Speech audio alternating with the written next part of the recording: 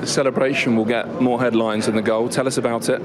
That's the world we live in today. I think it was a few mates in a private house which has somehow managed to go front page of a national newspaper. So after September, it was me and a few friends joking around. How have you felt about that coming out?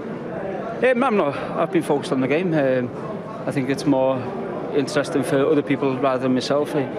You've seen today I've done a professional job, gone on with the game, and gladly helped this team win 3-0. As England captain, as United captain, do you have to be wary about stuff like this coming out, or, you know, like you said, it's a private event in a private house? Yeah, as I said, it's a private.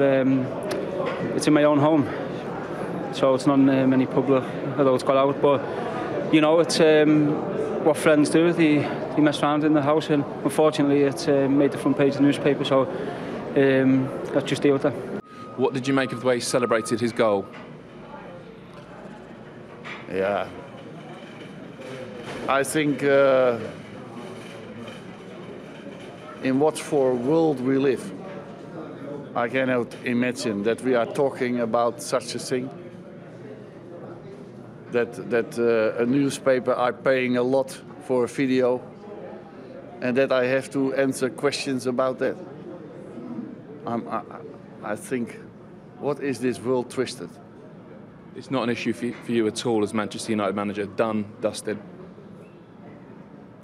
I don't want to answer these questions because I think it is ridiculous that we have to talk about such things.